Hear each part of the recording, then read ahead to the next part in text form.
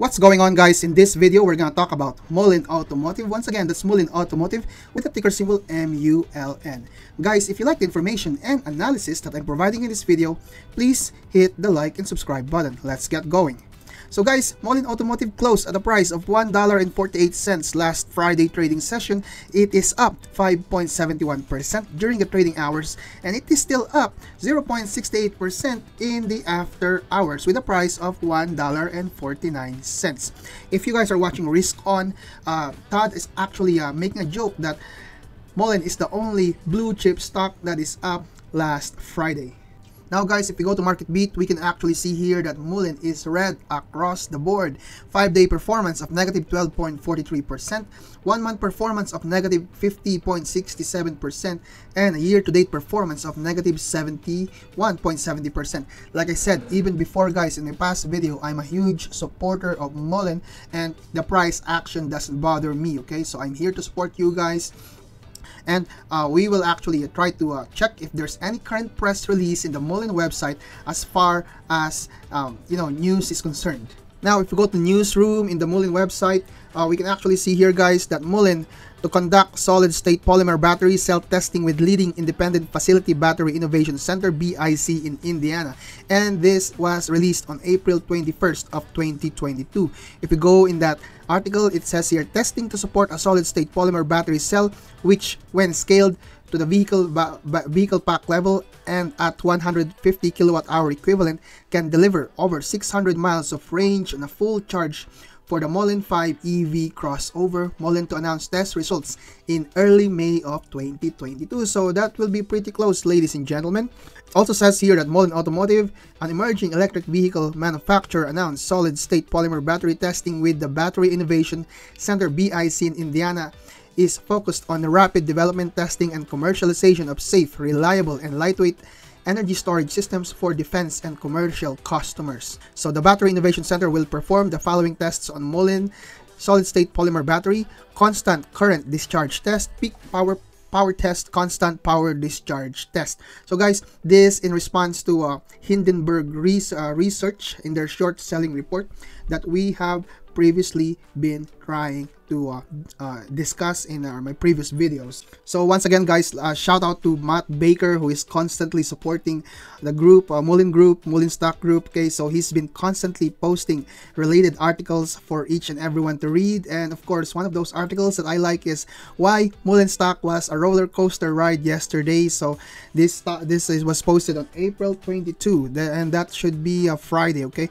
so let's read on to that article. During the April 21st trading session, an almost 50% drop. After an almost 50% drop, Mullen traded higher again. It reaches as high as $1.63 in the morning for a quick 15% spike. That is true, guys. Everyone was pretty excited during that day. A few hours later, however, Mullen had lost all its gains for the day and then some, which is pretty devastating. So everybody is cheering Mullen, go Mullen, but later on it started trading sideways. So here are some of the possible reasons why the intense volatility in Mullen stock on Thursday. Okay, so it says here the Tesla effect. The world's largest electric vehicle company, Tesla, easily beat market expectations. So guys, this was the day that actually Tesla released their earnings report, and when it reported its first quarter results on April 20, the company reported a record of $3.3 billion in profits for the quarter and an increase of more than $8 billion in revenue year over year.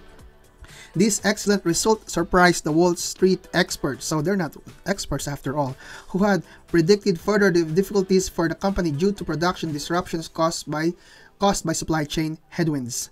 Okay, so because Tesla is a benchmark for the industry, investor enthusiasm spilled over into the EV markets. EV makers such as Mullen, Lucid, and Rivian also performed. So all of these stocks also performed positively at first of the day after Tesla's earnings announcement. Moreover, in the article, it says here, in the late February, Mullen was featured in a CarBuzz article. The magazine called Mullen the real deal and predicted that it would have the ability to stand up to major EV players in the future. CarBuzz recently posted another piece about Mullen. This article brought up some specifics regarding Mullen 5 model, its differentiators, its future perspectives. The piece quoted CEO David Michery, who compared the Mullen 5 to Tesla Model S. I believe that Mullen 5 to me and to this company is what Model S was to Tesla, the key factor, and people don't focus on this key factor. It's not about the car being electric, it's about the car being sexy, having amazing performance, and then it's electric.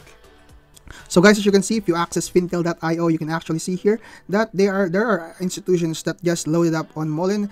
If the one highlighted in green are the new positions, and the one that's not highlighted are the position they just added to their positions.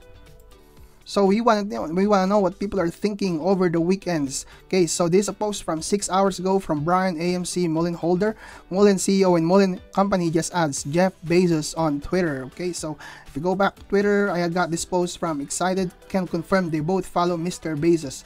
I hope this means something. So guys, people are still speculating that could it be that Amazon is the major Fortune 500 that placed an order for those EV vans? Let me know in your thoughts in the comment section below. So guys, we also have this tweet from Theresa Perrine and Johnny Love. It says here, MULN triple bottom at 1.33. This is huge. The MACD has curled up on the 4-hour chart and is starting on the daily. Okay, so we'll try to decipher that, guys, in the chart if we do have a triple bottom. So it says here, what is a triple bottom? A triple bottom is a bullish chart pattern used in technical analysis that's characterized by 3 equal lows followed by a breakout above the resistance level. A triple bottom is usually a visual pattern that shows the buyers taking control of the price action from the sellers, which are the bears. A triple bottom is generally seen as 3 roughly equal lows bouncing off support followed by the price action breaching resistance. The formation of triple bottom is seen as an opportunity to enter a bullish position. So this is what's important. What does a triple bottom tell you? The triple bottom chart pattern typically follows a prolonged downtrend where bears are in control of the market. While the first bottom could simply be a normal price movement, the second bottom is indicative of the bulls gaining momentum and preparing for a possible reversal. The third bottom indicates that there's a strong support in place and bears may capitulate when the price breaks through resistance levels. There are a few rules that are commonly used to qualify triple bottoms. There should be an existing downtrend in place before the pattern occurs. The 3 lows should be roughly equal in price and spaced out from each other. While the price doesn't have to be exactly equal, it should be reasonably close to the same price, such as that a trend line is horizontal. The volume should drop throughout the pattern in a sign that bears are losing strength, while bullish volume should increase as the price breaks through the final resistance. Okay, so guys, we'll double check if it actually qualifies for a triple bottom as stated in Investopedia. And here is our chart, guys. So this is the 4-hour time frame that people are talking about. Guys, correct me if I'm wrong. Okay, so now so it says here a triple bottom is a visual pattern that shows the buyers taking control of the price action from the sellers. A triple bottom is generally seen as 3 roughly equal lows bouncing off support followed by the price action breaching resistance. So this is 1, this is 2, this is 3. So it's bouncing off the support. So your support is around this area, guys. Okay, so like as they always say, there's no perfect charting. Okay, so whatever you're comfortable with. Okay, so what does a triple bottom tell you? The triple bottom chart pattern typically follows a prolonged downtrend where bears are in control of the market. So if you zoom out here, this is a prolonged downtrend where bears are in control of the market. While the first bottom could simply be a normal price movement, so we could see that right here. The second bottom is indicative of the bulls gaining momentum and preparing for a possible reversal. So we can see that here in the second bottom. And the third bottom is the third bottom indicates that there's a strong support in place and bears may capitulate when the price breaks through resistance levels. Okay, so we can also see that here. Now, just to make sure, guys, we'll try to break this the last green candle in the 4-hour time frame. So we'll go in a 1-hour time frame just to double check on that. So here you go, guys. There could be a possible reversal. As you can see, the bears are losing out control and we are gaining momentum on the upside. So things to consider: there should be an existing downtrend before the pattern occurs. So that's what it says there. And also the volume should drop throughout the pattern in a sign that bears are losing strength. So if you go to our volume, guys, our volume is currently 64.63 million with an so our average volume for the past 3 months is 131.49 million. So guys, it's for you to decide whether that's a triple bottom, but for me that's a triple bottom once again. Okay, like I said, I am very bullish with MULN. There's no question about it. I always make videos for MULN. Okay, now we on my technical analysis side, I've already given that to you. Okay, so we just deciphered what a triple bottom is. We all learned something into that. As you can see, guys, we have a solid support at around this area, $1.33. We are in the process of bouncing back. We have a good RSI, 36.42. We have a solid upside push, including your stochastics. We are pretty low. So you can see, guys, we are not oversold. We are just in the neutral area. So we have a lot of momentum to the upside. Okay, if we go to your 4-hour time frame, we can clearly see, guys, that your VWAP has already crossed over your 9 EMA. Oh, sorry about that.